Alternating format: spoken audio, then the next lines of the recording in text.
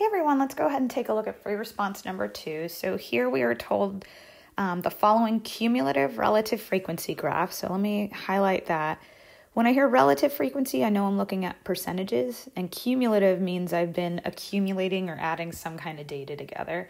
But I've got a cumulative relative frequency plot that was constructed using data on number of siblings. Here's my variable, my discrete numerical variable, for each of 60 students in a Math 43 class.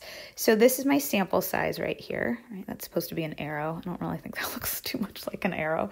Actually, that's so bad, I'm going to go ahead and redraw the arrow. That looks a little bit better. And here I can see I've got my variable, number of siblings. It looks like my spread is 0 to 4.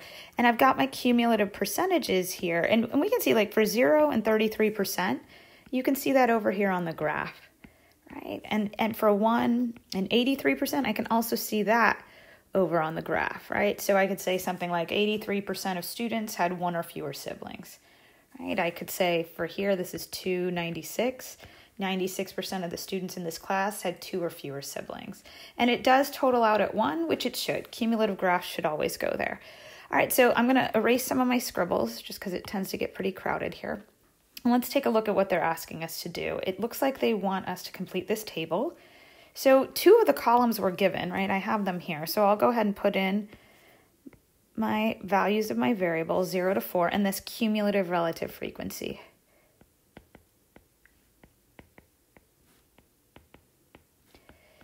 Now, there are a few ways to work backwards on this, and I say work backwards because usually we start with like the frequency column and fill them in left to right, but this time we're starting with relatives and we're going to go backwards. So there's no one way to do this. There's actually a few ways you could say to do this, but I'm going to go ahead. I'll do this one column at a time, and just for right now, let's go from cumulative relative to relative. All right, so let's try that. And again, you could have gone cumulative relative back to cumulative frequency. I'll do that in a moment, but I'm going to go cumulative relative to relative. Because I see the word relative in both of these, they're still going to have percentages or decimals. All right, we're not at whole numbers yet, which is fine. Now, usually if we had relative frequencies and we wanted to accumulate data, we would zigzag with adding. So we're going to unzigzag with subtraction. So whenever you want to go backwards, just use the opposite operation. So instead of adding, we're going to subtract. So what that would mean is I would start with my 33% here, right? I would have dragged that number over, but I'm going to subtract. And here's what I mean. So instead of looking at 33 and what I add to it to get to the, oh gosh, what was that? Oh, let me see if I can move that down. Okay, there it is. Sorry about that. I hit a new button on my iPad. So what I want to do is I want to take a look at the difference between 83 and 33%. And that would have been 50%, and that's the number that's going to go there. And then I want to subtract 83 from 96. So if I think of 96 minus 83, that's going to be 13%. That's going to go here. 96 minus 96 is 0, and then 1 minus 96 is 0.04. And you can always check yourself, right? If you get through this process and you're like, well, did I do it correctly? Check if you went and you sent this over, right? 33 goes to 33, and then take 33 and add 50 to it. Well, what's 33 and 50? It's 83. What's 83 and 13? It's 96. What's 96 and 0? It's 96. What's 96 and 4? It's 1. So you can see that is working. You can go ahead and zigzag just to check yourself. Now let me erase my scribbles. All right, so that's one version of how you can get to that particular column. Now, let me go ahead and go cumulative relative frequency to cumulative frequency. Now, these should be whole numbers, right? And then I know it should total out to 60. That's what I know, because that's how cumulatives work, right? This should total out to your sample size in the same way that the cumulative relative should total out to 100%. So how am I going to do that? Well, if you ever want to go from a relative frequency back to a frequency, you're going to multiply by sample size. So what I'm going to do is I'm going to take 33 and I'm going to multiply it by my sample size of 60. And when you crunch that number, you get 19.8. But you can't have had 19.8 people. We've got to round it. So this should actually be 20 people. All right. And so we're going to do the same thing, but we're going to do it for 0.83. So I'm going to take 0.83 and I'm going to multiply that by 20. And that would give me, let me look at my calculator, 49.8.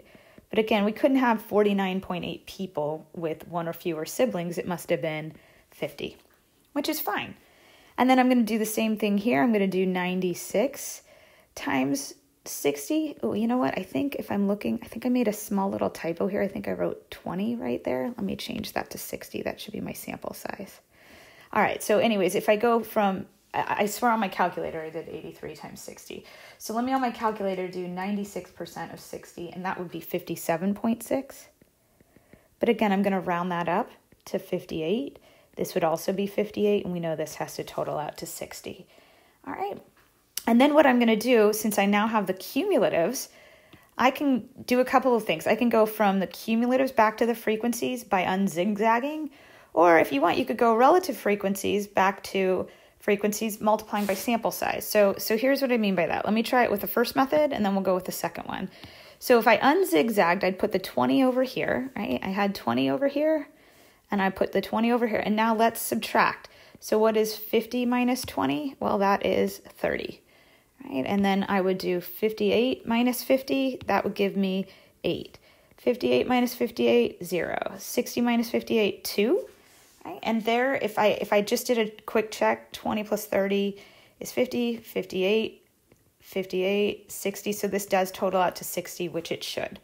All right, so that's one way. If I wanted to, I could get those. Now, let me erase some of my scribbles here. Let me be careful and see if I can erase that. And let me erase this column and show you a second way to do it. Because I also could have gone from relative frequencies over, right? There's a couple of ways. So I could have taken 33% and multiplied it by sample size, right? I would get 19.8, but I would round that to 20, right? Or I could have now taken 50%, right? And I could have multiplied it by sample size, and that would have given me 30. No need to round, so I just put 30. Right? You can do the same thing here. You can take 13%, multiply it by sample size, and let me crunch that on my calculator real quick. And we are looking at 7.8, which would give me the 8. I know this would be 0, and this would be 4% of 60, which I believe multiplies nicely to 2, and I get my 2. So either way, there you go. All right. So once I have all of those numbers, let's see what I'm being asked. It says, now construct a histogram to display the relative frequency. So I want this column, which is fine. I'm just going to go ahead now, and I'm going to have my variable on my x-axis, and this time I will have relative frequency on my y-axis, and I'll put some rectangles on it. So let's see what we got going on here. So let me see if I can keep all of this in view and make a little graph. All right. So I'm going to put my variable here. This is going to be number of siblings. All right, and it looks like my spread is going to be from a low, let me use a different pen color so we can see this, a low of 0 to a high of 50. So I'm going to just scale my y-axis by 10. So 10, 20, 30, 40, 50. That seems pretty good.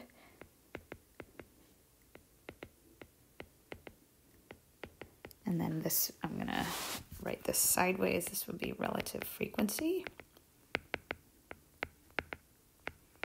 Okay, so it looks like I'm going to do a rectangle at 0, something at 1, 2, 3, and 4. All right, so the first rectangle needs to be, and this isn't going to be perfect, but it needs to be about 33. Oh gosh, let me undo that. That is an iPad thing. So I'll make a sort of rectangle here, and then I'll stop touching that. All right, and then I'm going to go up to 50%, which is going to be here. And then I'm going to be at 13%, which is like here, and a 0, and then about 4%, which is here. Now, again, I like to label my heights. I always over-label things, especially when I draw by hand. I'm not that precise. All right, and there were no siblings at 3, which is fine. So there is my histogram. And if you wanted, you could go through, you could do the socks on this, right? I can see this thing is skewed right. I'd have to actually go run the safety zone, right? If I wanted to do that, I'd have to for outliers, I'd have to find the IQR, which if you crunch on your calculator, the IQR is 1. If you multiply it by 1.5, you're going to get 1.5. When you subtract it from 1.5 from Q1, you get 0 minus 1.5 equaling negative 1.5. When you add it to Q3, You're going to have 1 plus 1.5, which gets you 2.5. And let me put a little bar here. So my safety zone is from negative 1.5 to 2.5. So we actually have some outliers here. If there were any students with 3 siblings, that would have been an outlier. But you can see 4 as an outlier. That's not a number in the safety zone. So I would say there is an outlier of 4 siblings.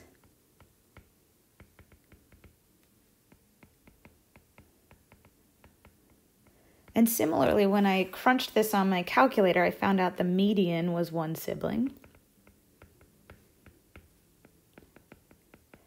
And last but not least, I'm going to just say the range is 4 siblings because I'm spread from 0 to 4.